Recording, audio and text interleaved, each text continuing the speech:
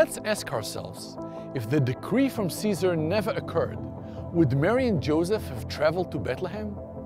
So clearly, this trial turned out to perfectly fulfill prophecy. But why did the Messiah need to be born in Bethlehem? Let's turn to Micah 5:2, which reads, "But you, Bethlehem Ephrathah, though you are little among the thousands of Judah, yet out of you shall come forth to me the one to be ruler in Israel, whose going forth are from the old, from everlasting."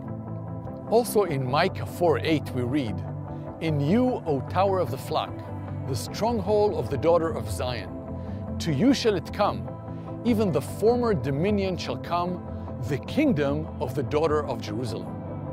So the future king, the Messiah, will be from not just the town of Bethlehem, but much more specifically Bethlehem Ephrathah, the agricultural zone in Migdal Eder, the tower of the flock.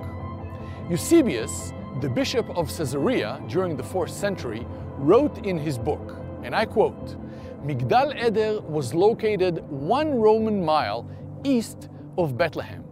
And it's here, due east across from the valley of Bethlehem, that we find the ruins of the Tower of the Flock mentioned by Micah."